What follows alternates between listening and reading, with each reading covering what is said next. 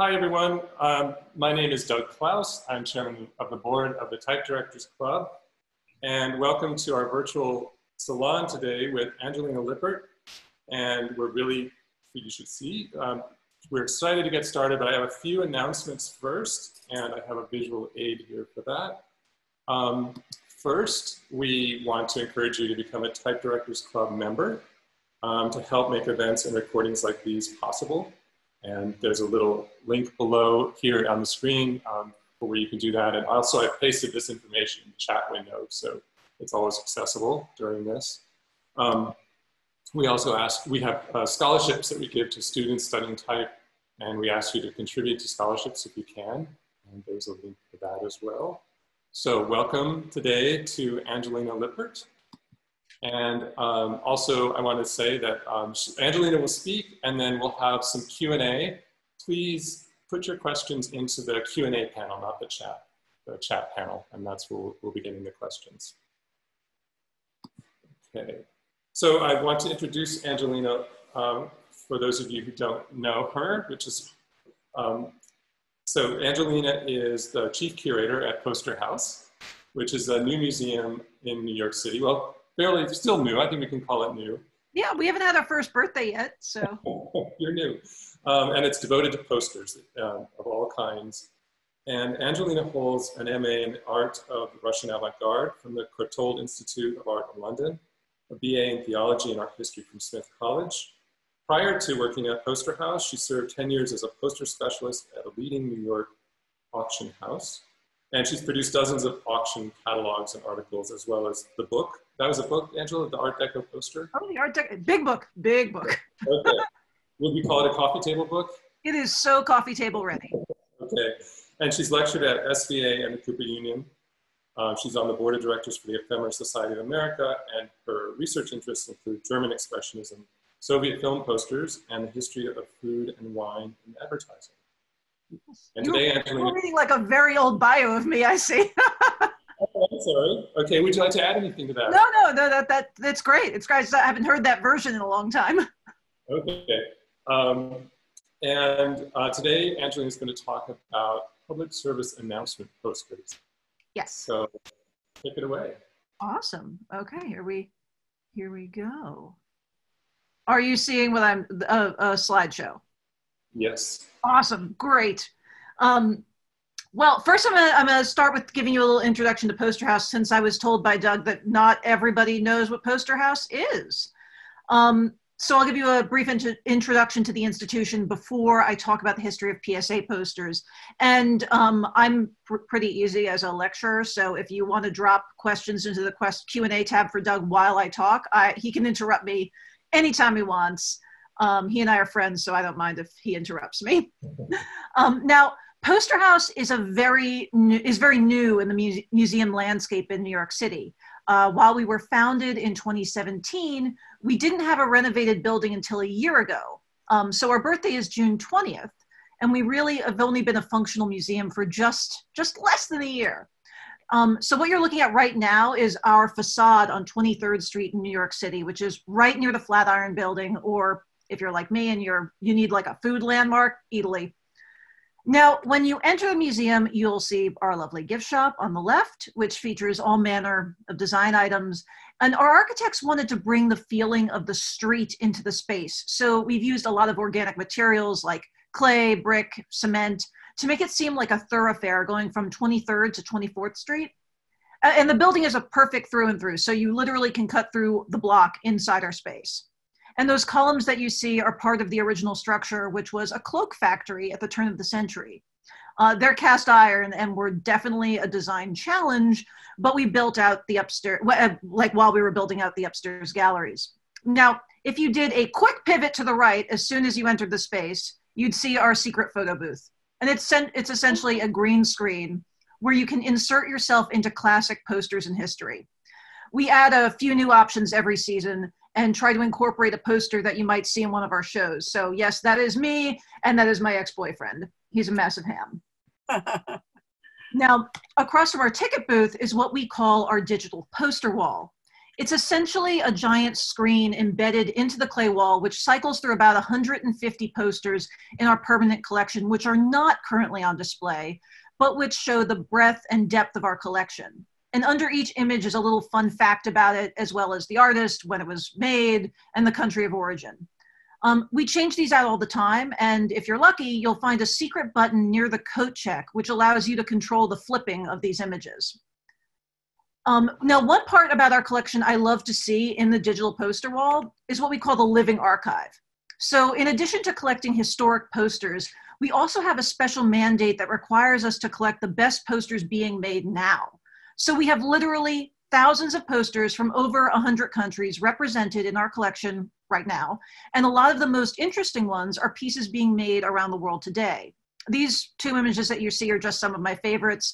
On the left, a Canadian poster for Top Comic on Sirius XM radio. And on the right, a dish soap poster from Hong Kong. And then my absolute favorite, an enema poster from Japan.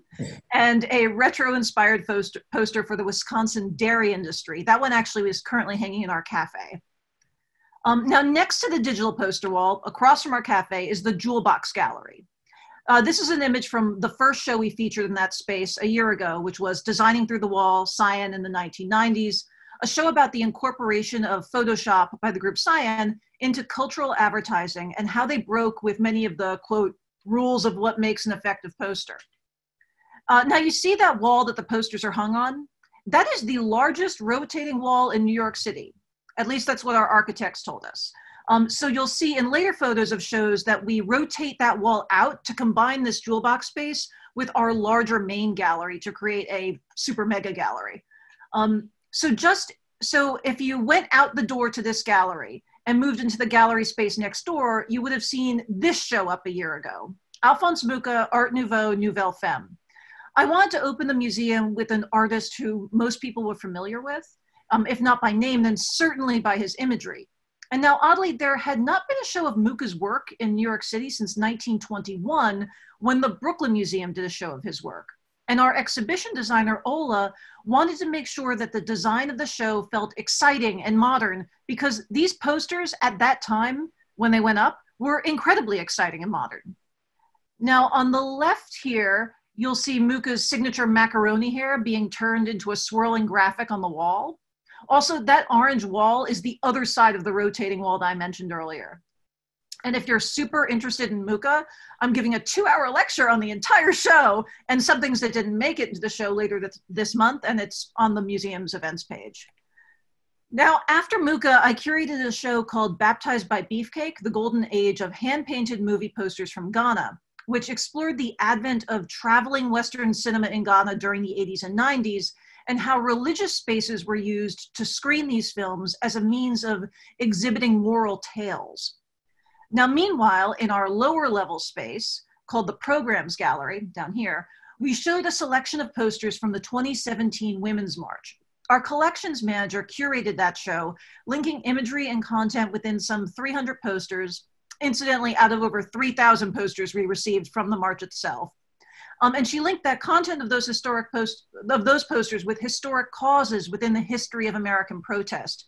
So, for example, she had a section on Black Lives Matter and created a timeline showcasing major civil rights protests in the United States since 1917. Our education department is actually about to release a multi-platform educational tool that allows visitors to interact and engage with these historic protests. Now, across from the Programs Gallery is one of my favorite spaces in the museum. It is our children's exhibition area based on 1960s New York. This is a mural like on a dry erase board that you can color. There's examples of 3 iconic 1960s posters that you can color separate in CMYK. And there's even a mini newsstand with payphones that make funny noises. And oddly, this space is incredibly popular with adults and teenagers. Now, finally, on view upstairs right now, which will be running through February 2021 once we reopen, is The Sleeping Giant, Posters in the Chinese Economy, which Doug just so happened to create the impressive exhibition design for with his business partner, Angela. They also created the amazing installation downstairs for my show, The Swiss Grid, which documents the history behind mid-century Swiss design. Now, since I'm sure we're pressed for time, I should probably switch over to the history of the PSA now. So, but before I do, does anyone have any questions about the museum? I can't see the Q&A board, so Doug, shout them out. None yet. Awesome, great. In that case, let us start. Now, I find it's easier if we're all starting from a certain baseline with posters. So posters, as we think of them today, first appeared in the late 1860s in Europe. These were large format color lithographs like this image by the father of the poster, Jules Cheret, and they were generally used to advertise a variety of events or products, from cigarette rolling paper like this image to hair tonic. This is an 1880s American poster, to biscuits like this image from Lefebvre-Utile, the cookie company. While advertising certainly existed prior to this period, it was either something you saw in a magazine or a newspaper, or that you came in contact with as a broadside or a printed notice on the street. And in all of these cases, where's my slide? Nope, never mind, that slide is not included. And in all of these cases, what you saw was typically text rather than image-based, meaning that in order to read any of these ads, you had to be literate. It also meant merely by the fact that you received the information through a periodical like a magazine, that you were an active participant in absorbing that information. So you had to make the effort to gain access to see that ad. Magazines don't just hit you in the face. Now, all of this changed with the advent of color posters. Now the image rather than the text is the dominant force. You don't need to read this poster to say, that says toys, and the name of the department store. You can tell just by the presence of a happy child on a rocking horse holding a bunch of toys that this is probably an ad for toys. And that's a huge moment for advertising. You now have access to everyone, regardless of literacy, income level, interest. There is no barrier for entry. And the images rather, are on the street, so they can't really be ignored. So if you go outside, you will come in contact with these ads, whether you like it or not. Now, interestingly, it took the government and other organizations interested in informing the public a while to tap into the functional use of posters. We don't really see PSAs as we think of them today until around World War I. That's almost 50 years since large-scale poster advertising first appeared. There are obvious exceptions to this rule, but by and large, there isn't a mass push to inform the public of necessary or helpful information until the mid to late 19-teens. Now, after this, you start seeing a combination of posters aimed at informing people about public health issues like the Spanish flu, as well as posters instructing people to take advantage of public initiatives like the birth registry, prenatal care options, and the push for a living wage as a means of ensuring a good environment for raising a child. This is also the time that you start to see posters telling citizens how they can help the war effort through conservation of food. And you'll notice that the motivating force in these images is a sense of civic duty or patriotism, that by following these guidelines, you are proving yourself to be a good American. Then in the 1930s, FDR's WPA created thousands of posters around New Deal initiatives, many of which highlighted issues of public health and work safety. And these were mostly created at a very local level and were predominantly silkscreened rather than printed through lithography. So that meant smaller runs, faster designs. You'll see in the margins that many of these were done by certain groups. So for example, many of these were done by the city of Chicago. Others appear more nationally focused. Now, by the time we enter World War II, poster PSA messaging shifts toward how you, as a non-enlisted citizen, can help the country and your community. So posters about, carpooling, to save resources become commonplace. Here they're saying you're helping Hitler win if you don't ride share. We also see posters like this instructing women to save cans for ammunition or kitchen grease for explosives. PSAs also found their ways into army barracks, where we see a ton of images instructing soldiers on matters of sexual health. It's often asked why there are so many STD posters for World War II, and the answer is pretty shocking, because during World War I, at any given time, 15% of US troops were unable to fight because they were being treated for STDs, most of which they got while sleeping with good time girls abroad. In fact, there's a quote somewhere from Woodrow Wilson that says that if we had come up with a way to cure VD, we could have gotten out of the war a year earlier.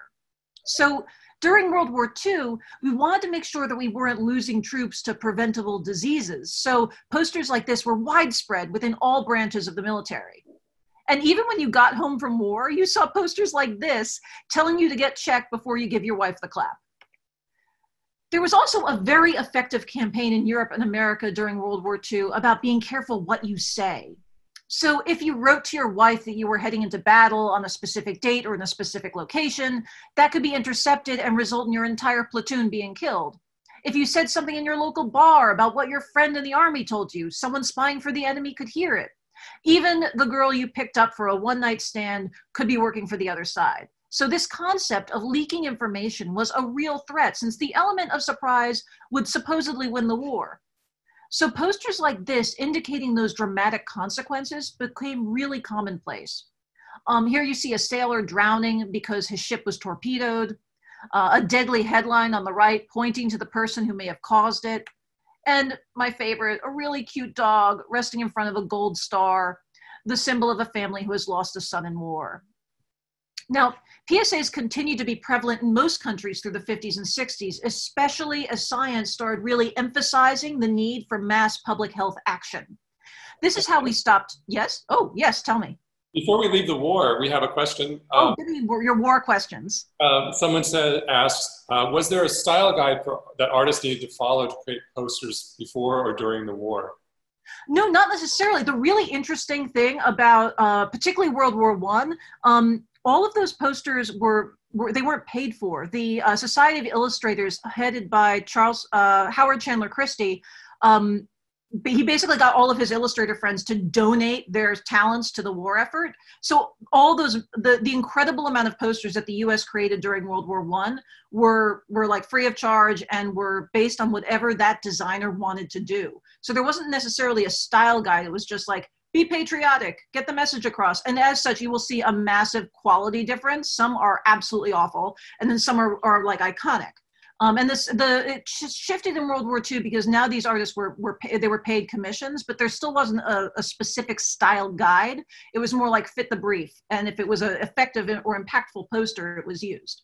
I wonder if there was still an authority somewhere giving approval on the production. Yeah, I mean, like they had to go through the War Office. I mean, it was the same in England. It was eventually approved by somebody, but particularly in World War I, there was nobody that was specifically in charge of that job. I think Howard Chandler Christie ended up taking over that position for the government, or somebody very close to him. So it was kind of like an insider nepotism situation. But there was no there wasn't like a brief that you had to fill. Okay. Any other questions? That's it for now. Okay. Back to the 50s and 60s.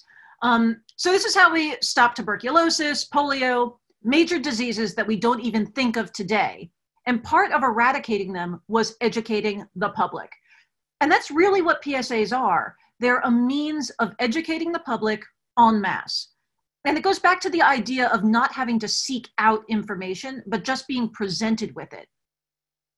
Now, by the time we hit the 70s and 80s here, PSA posters are commonplace and covering a variety of social concerns, from everybody's favorite bear on the left telling you how to prevent forest fires, to Star Wars characters reminding you to vaccinate your children.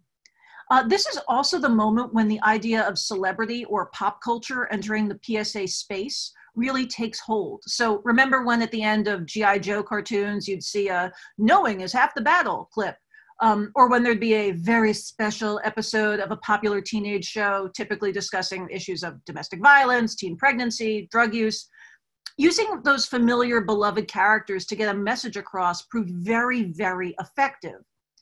Now, on the other hand, this is also the era when iconic posters like Act Up Now's "Silence Equals Death" image becomes symbolic as both a protest poster and as a means of getting people to recognize the severity of the AIDS crisis. Now, of course, this is just a small snapshot of the history of PSA posters in the United States with a few things from Europe. But PSAs exist in all countries. So I'm just going to quickly go through a few that either we have in our collection or which I've come across in my research. Now, here we have fairly recent posters from Kenya, both of which are in our collection, talking about wildly different things. The first is informing people that disabilities, here specifically deafness, is not the result of a curse being placed upon a family, and that the family of a child with a disability should not be shunned by society. The second is about how sexual harassment in the workplace is unacceptable. Here's an Ethiopian image, a pretty recent one, introducing the health benefits of using a designated toilet space rather than just going anywhere you want, and a Nepali poster on the right next to a similar one put out by Planned Parenthood about reproductive rights. Now, this brings us to today. So many groups are creating PSAs in response to the COVID-19 outbreak, especially ones for the digital space like Instagram and Facebook. The Amplifier Foundation, perhaps best known for its affiliation with the artist Shepard Fairey, has issued an open call to artists to submit poster designs. And many of these actually reference historic posters from World War I and World War II. Like, obviously, this is the iconic Rosie the Riveter image. Now, the same goes in England, where the War on COVID-19 campaign very clearly takes poster imagery and updates the messaging for the current crisis. These posters are actually being printed and posted around London right now. Then there are also places like Isle of Printing, a letterpress studio in Nashville, which is creating unique posters, so posters not based on historic imagery, to inform the public. So tons of very different parts of the design world are coming together for a common cause, either creating entirely new images or images in concert with designs from our collective history. Now, we at Poster House asked designer Rachel Gingrich to create a set of digital PSAs for us when we heard about the shocking and incredibly disturbing treatment of Asian Americans as a result of misconceptions that they were responsible for COVID-19.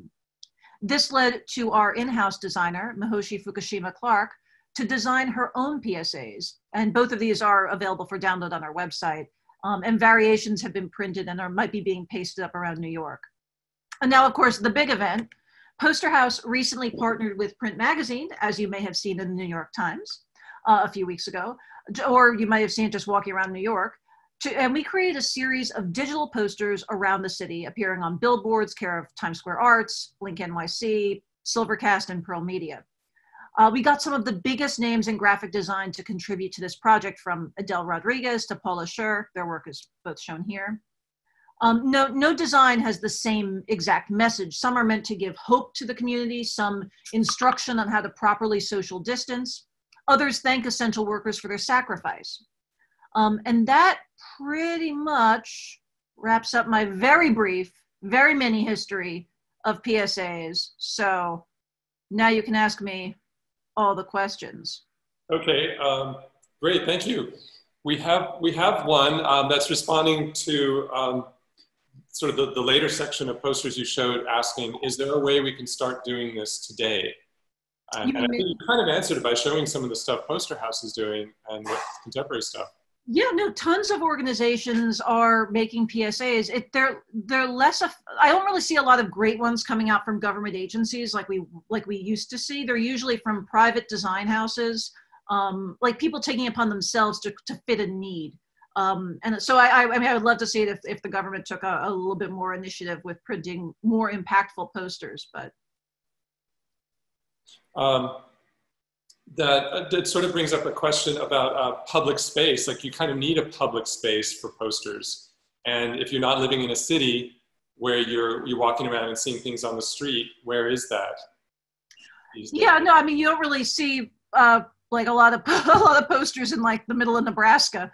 But yeah, I mean, posters they're a city feature. And they have to be in a city generally that has a lot of walking as an element to how it functions. Like, I know that New York is more of a poster printed on the streets town than Los Angeles.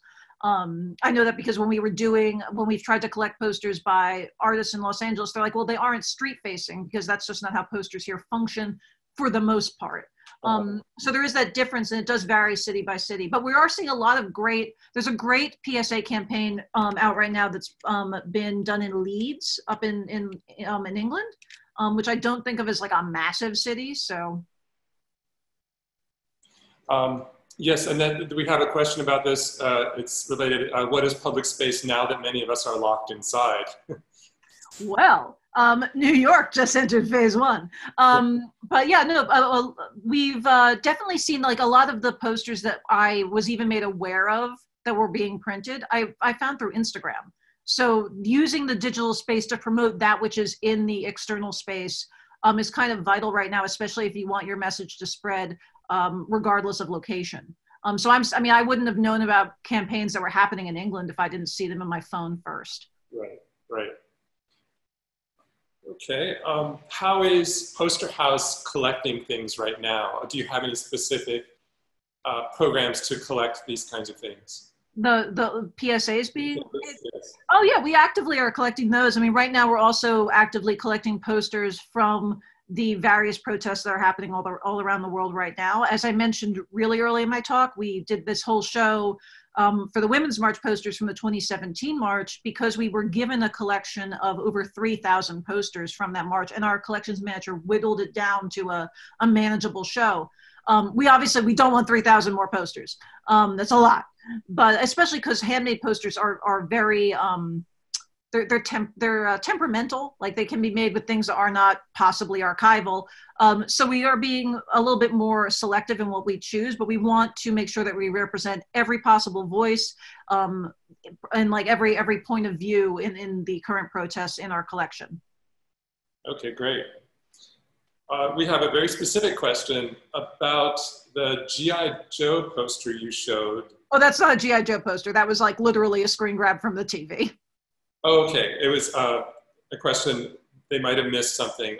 What it says, knowing is half the answer. Knowing what? What was the? What was the? Oh, you don't remember? You never watched G.I. Joe, and like at the end, they would be like, "And now you know." They would have like after the credits, they would have like a little moment about like sharing is caring, or like something like a moral lesson you teach a young person. And then they were like, "Knowing is half the battle." Like, don't like light fireworks off in your backyard because you'll blow your hand off. Nobody watched G.I. Joe? No? I missed that. Okay. We have another question asking about speed of production. So PSAs obviously have to respond to something quite immediate or that's in the news at the moment. So how quickly were these things produced? Well, I mean, ones being made now are produced by the day. I mean, the turnaround time, especially if you're doing printing and it's digital printing, that can be really quick. If you're doing silk screening, you can do that at your house if you know how to set up a silk screen station. But stuff from the 19 teens, I mean, that took a few weeks. But it wasn't like the Spanish flu was going away, so they had time. Okay. I know some of the posters from the Russian Revolution, the Rasta posters, the news posters that were produced really quickly and put up in windows. The toss window posters? Yes, those were produced really, really quickly because they were trying to get news out, right? Yeah, but most of those, I wouldn't say that they were PSAs. I would say that they were propaganda. But they followed like a paint by numbers kind of system. So you would have like the central office that would create the template or the like the message that you were meant to express, and then people would create them in a factory-like way. So that it was just like I mean, those are painted, they aren't printed. Okay. So, but that does bring up a point about how you, as a curator, are having to differentiate between these different categories of posters. Yeah. There's propaganda, there's PSA, which sometimes resembles propaganda. Yeah, it's a fine line, but like a distinct line.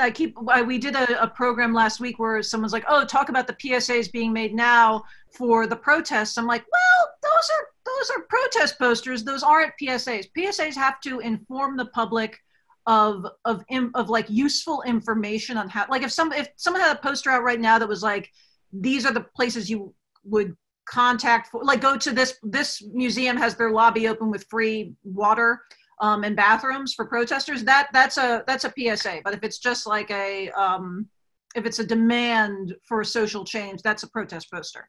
Right. So it's about it's the request being made through the poster. Yes. Changes its kind. Right.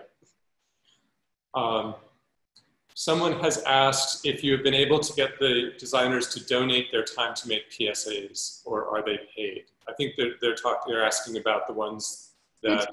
It's a little bit of each. So for when I show the posters by Rachel Gingrich, the ones that we commissioned those, so we paid her to design posters in response to the way Asian Americans were being treated.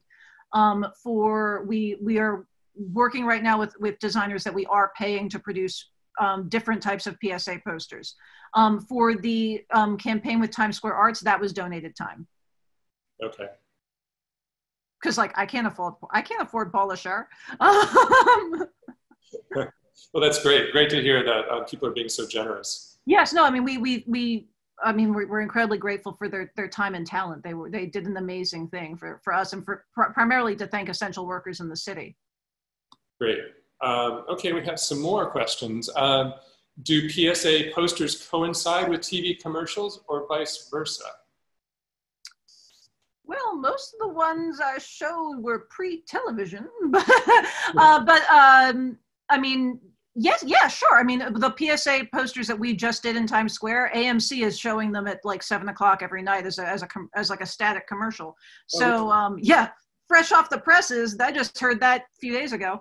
So yeah, you can. I mean, messaging is messaging. If somebody feels that it deserves to be on television and radio, it will be projected there too.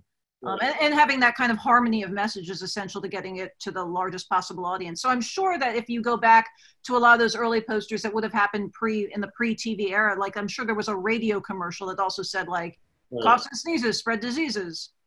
Right. By the way, it was really great seeing those early posters about epidemics and disease, just to see how some of the basic concerns were the same about respiratory spread.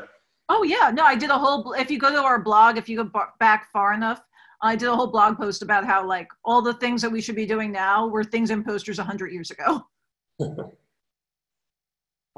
Okay, another question.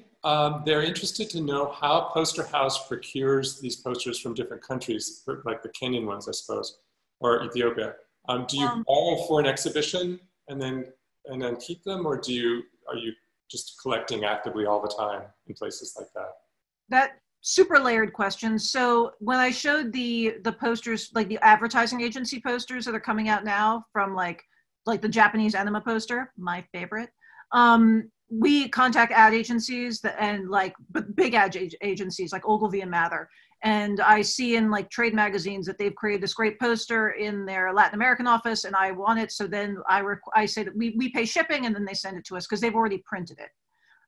For things that are a little older, they are like, we only collect first printing. So it's not like we can contact like the public health department in Kenya and get a poster that was printed 15 years ago. They just wouldn't have it. Mm-hmm. So there are a lot of dealers that were collecting 15 years ago stuff that wasn't especially mainstream. And so we reach out to them and we find what they have that could fill pockets in our collection. In general, though, we collect specifically for exhibitions. So I'm like, one thing I'm working on right now is a show on the history of advertising fashion to men, which is very different than advertising fashion to women. So I've been collecting posters about the men's fashion industry. So we don't plan on being an encyclopedic collection. We don't need a blue chip collection because I worked for a dealer for a decade. I know who I sold all those blue chip pieces to. And people are very generous with lending us stuff. So if we wanted all the Toulouse-Lautrecs in the world, we could find them. But finding the esoteric stuff is harder because there isn't a guy collecting like Kenyan public health posters. Mm-hmm. So we collect those things that we think are more interesting and historically important. Great. I think that's so fantastic that someone's paying attention to all this stuff and trying to keep a record of it. Yeah. This is a good question, and it's kind of related to the Rosie the Riveter one you showed, Rosie with a mask on. Are there copyright issues around images from old posters? And you know, the Rosie appears in so many memes and. Wow. So posters made for the U.S. government are free to use. So all of those World War I and World War II posters, that you can do whatever you want with them. Because they were made for the they were made for the people. So they are the people's people can reuse and use them as they see fit. Also, I mean, if you hit the copyright date correctly, you might be pre-copyright. But then when you get into later stuff, then no, you can't use it. Like I can't just pick like in the current show we have up now on the Swiss Grid, I can't use a Joseph Muller-Brockmann poster or an Armin Hoffman poster without going through a lot of licensing permissions. I can't just like put it on a tote bag. Oh, that's interesting. Huh. Yeah, I haven't seen any Muller-Brockmann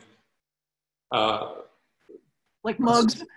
Copies lately. Yeah. Yeah, no, it's. I mean, there's an estate for a lot of these artists, or the artist. In Armin Hoffman's case, he's still alive. Right. He's like 101, but he's still alive. We've got several questions around social media that might kind of be addressed together. One is, how has social media changed the PSA? So there's sometimes no longer one image, but many.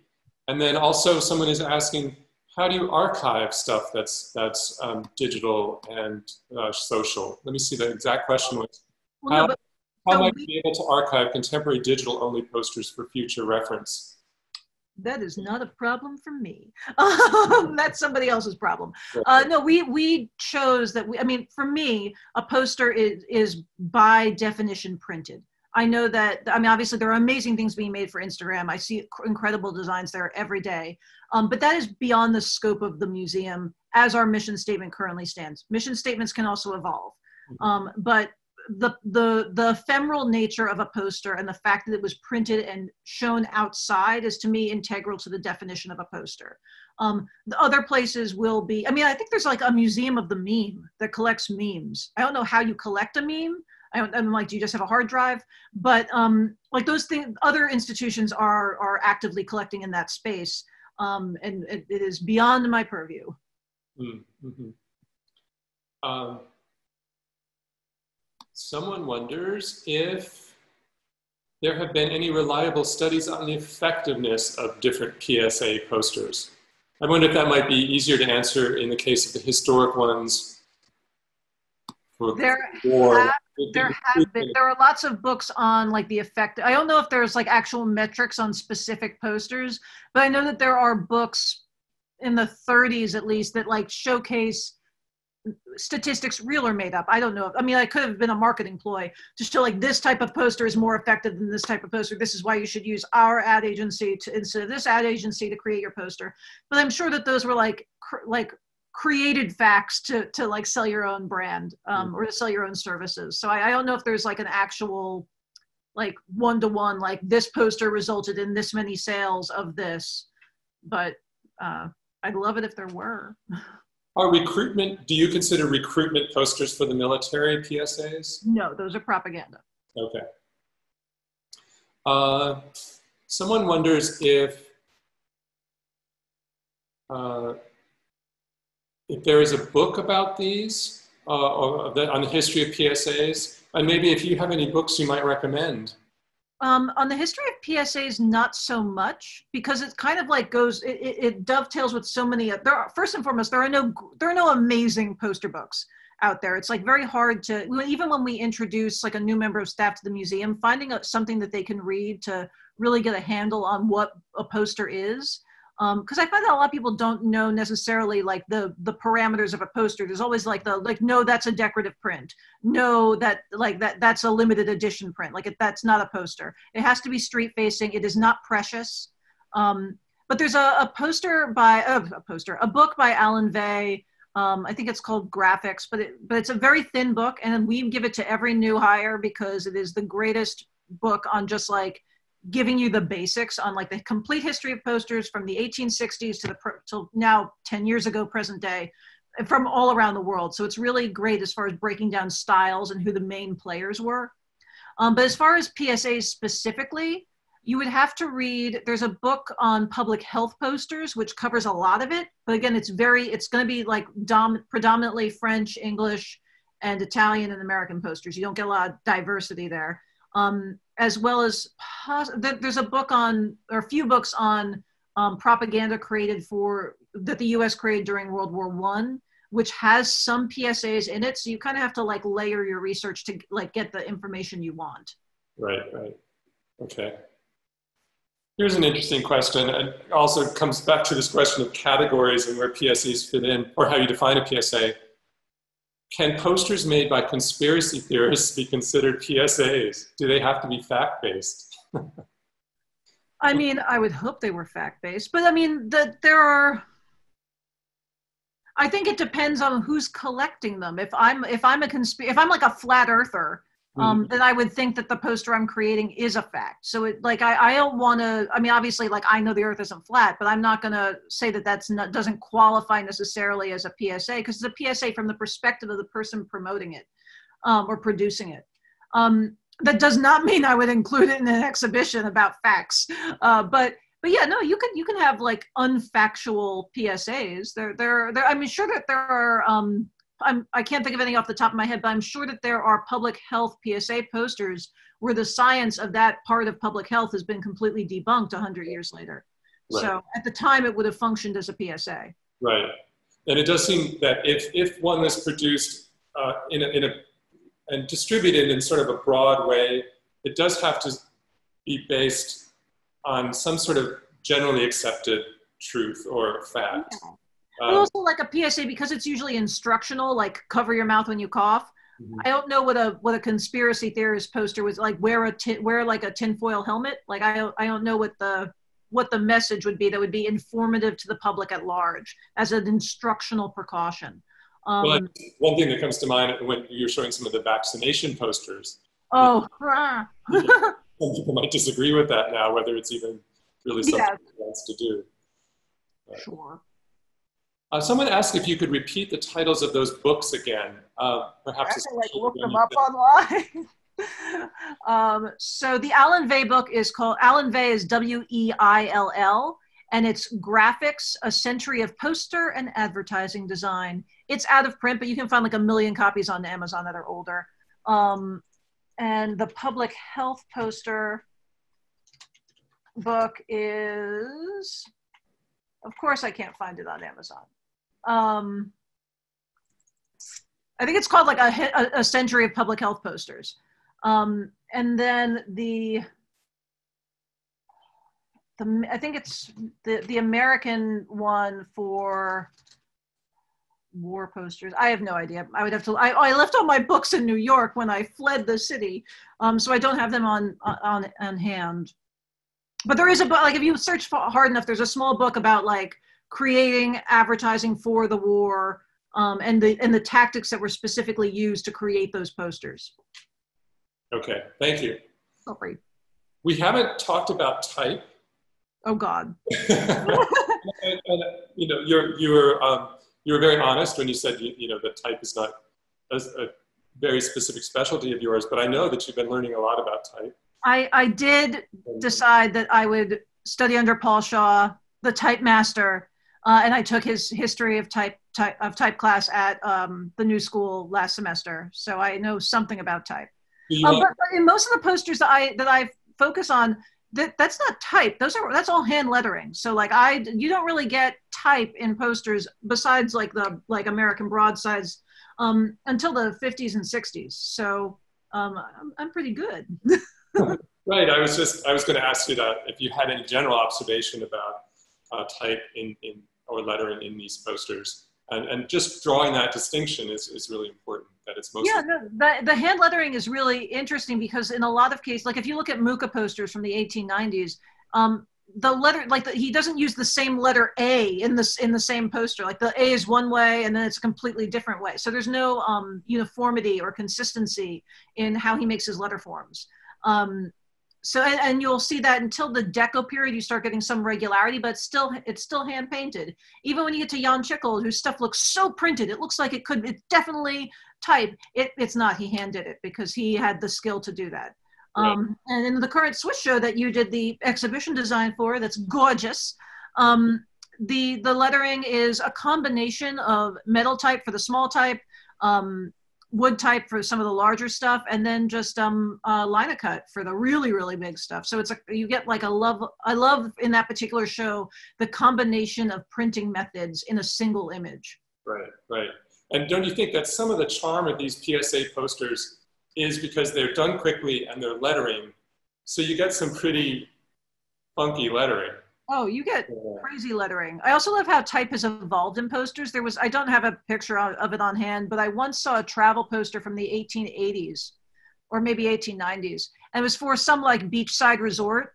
And they made the lettering look exactly like what would later become the Goosebumps font, like the Goosebumps children book font. It's like the lettering that's like dripping and melting and is meant to be like a scary font was advertising this like gorgeous beachside resort. I was like, oh, that didn't mean the same thing then, did it? Right. It just meant eat or something. Here we have a question that's sort of related to a question we often get when we give type talks. Mm-hmm. What's your favorite typeface? But here the question is, and you can defer. It's just a hard question. What's your favorite poster of all time? You can choose. Actually, that's not a super hard question. So if you haven't followed the Poster House Instagram account, when we closed, I had to start. I came up with the off the cuff idea that okay, I'm going to film a bunch of posters in the mini 2-minute videos in the museum where I go through the timeline, just talk about why this poster's cool.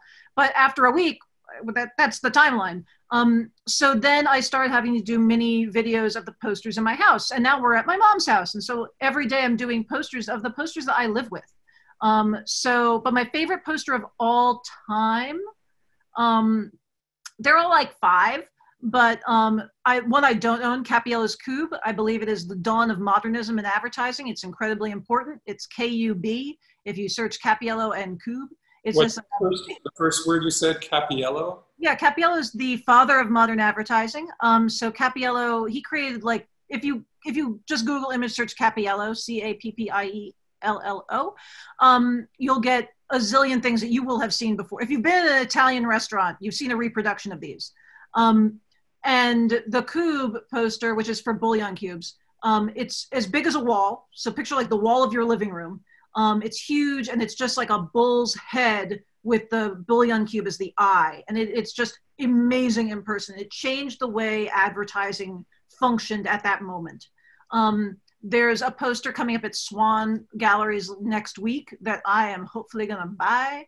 And it's by Schnackenberg. I think he's my favorite poster designer. He did German posters during kind of the Weimar period. You broke up just a minute there. What was the name again for Schnackenberg? Schnackenberg. Okay. Or as I affectionately call him, the Schnack Attack. But his posters, they're creepy. I like really creepy, weird stuff. So I mean that I don't come into my house is a bit of a horror show. Okay, thank you. Just once again, sorry, someone has said they missed the title of the poster book that you give to all new hires. Yes, okay, it is by Alan Weil, W-E-I-L-L, and it's called, I have to get back on Amazon. Graphics, A Century of Poster and Advertising Design. It is out of print, but it's really tiny. So it's you can fit in your coat pocket, and it's great for just a pure introduction to posters. There's somebody in the chat room, Marianne Deere, and she works at the Wellcome Collection in London.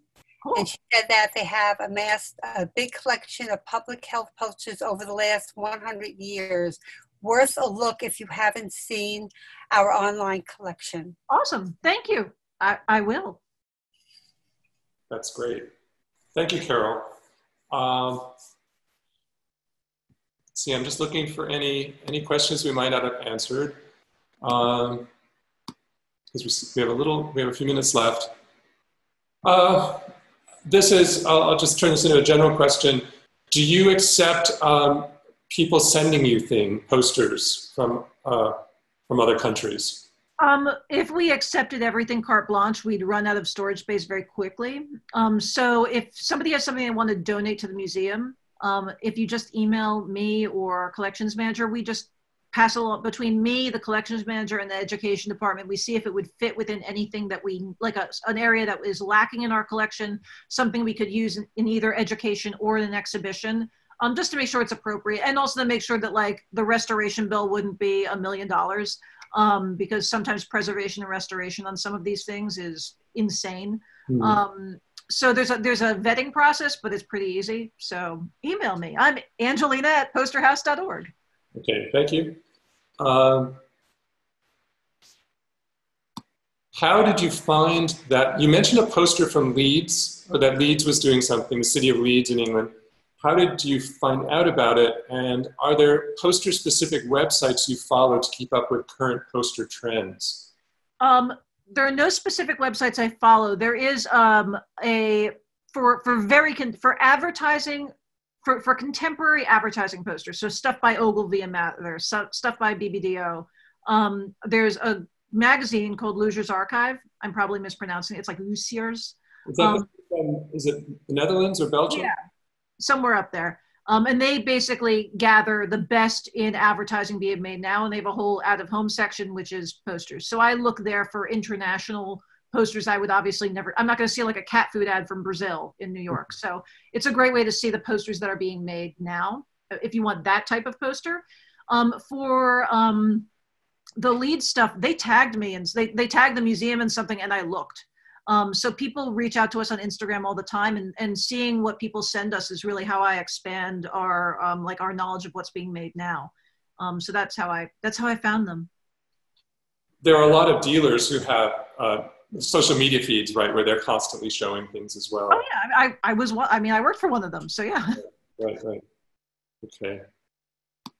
And do you have any thoughts on brands becoming involved in PSA posters during times of crisis? Ooh, I have thoughts. I.e., not just government agencies. So there are, I feel like there's a conflict there. So when a brand gets involved with a PSA or any kind of like public notification, there's always the like, are you doing this because you're a brand and you want your brand to be seen in a positive light? Like, are you also doing like the back end work of this as well? Like, are you walking the walk as well as talking the talk? So there's always that like push pull of how representative of the brand's actual ethos and mission this, like, are you doing it for the likes?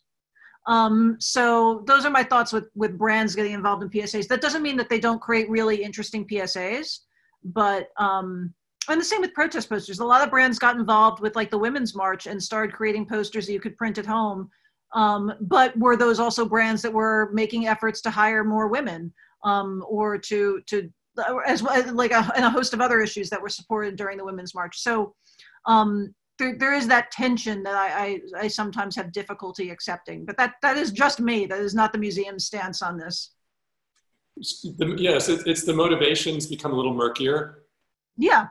So you start. It's great PR if you're a brand. If I'm McDonald's and suddenly you can print out 100 posters for Black Lives Matter, like, am I really supporting Black Lives Matter and the mission of the company, or am I just doing this so that the brand gets great PR? Like, there is that conflict, and you never know. Like, I don't know what McDonald's stance is on the current political situation. Right. It's just so interesting. The resources you've been mentioning people are very interested in those, and so someone has asked that if you could repeat the poster magazine that you mentioned, the one that I thought might come from the Netherlands, and I'll type it into the. Yeah, it's hard to spell. I pronounce it Loosier's Archive, but it might be pronounced differently because my Dutch isn't great. But they have a website too that you can see. Like every poster being made now, and they update it daily. They also have like commercials, magazine ads, like they cover the whole gamut of advertising, but they're really good. Also, Campaign magazine out of London covers the contemporary advertising scene. Campaign magazine? Yeah, Campaign. Print magazine always has interesting things on, they do a lot of stuff that's more in line with the PSA like ethos. Like they cover things that aren't necessarily as mainstream or as commercial. Obviously Stephen Heller is like the god of knowing where everything is. So his articles daily are great. Great. Okay. And someone very kindly put the URL for the Leutzer archive into the chat. So that's there, as well as your email.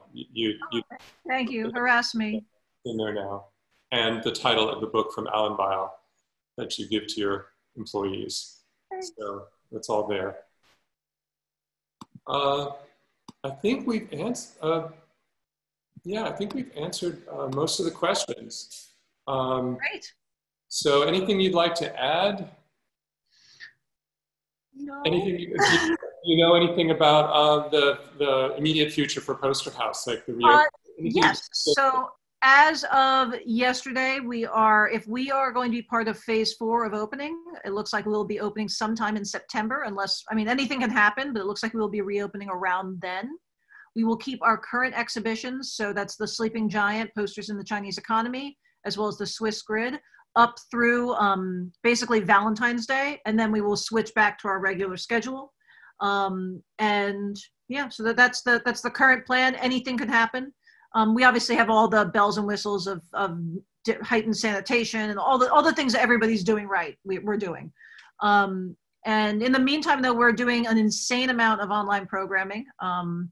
I'm actually leaving this and going to give a tour for the low vision community of our current shows over Zoom. Wow, that's amazing. So are you as busy as ever? Oh, I'm busier. I am so much busier. But yeah, we have a talk with typographics coming up on the entire PSA campaign that we did in Times Square. So a bunch of the designers are going to be speaking at typographics with us and Debbie Millman about the process of designing for in response to the coronavirus outbreak. Yeah, so we have a ton of stuff coming up, all on the events page of our website. And all of our events are free, so sign on up. Great, okay, thank you. And we did have one more question asking if this recording will be available on the website to watch later, and I'll answer for the TDC. And yes, the answer is yes. It takes us a little time to process them and get them up available, but we are doing that. Cool. Well, thank you, Angelina. Thank you for having me. Thank you for doing this from your home, or your mother's home. Yeah, I was like, this is not my house. We have like my sister's awards in the background. I get nothing. Definitely a shrine to my sister. All right, well, it was great seeing you guys. Lovely to see you, Carol. Mwah. Good to see you too. Take care. You too. All right, bye guys. Bye everybody. Bye-bye.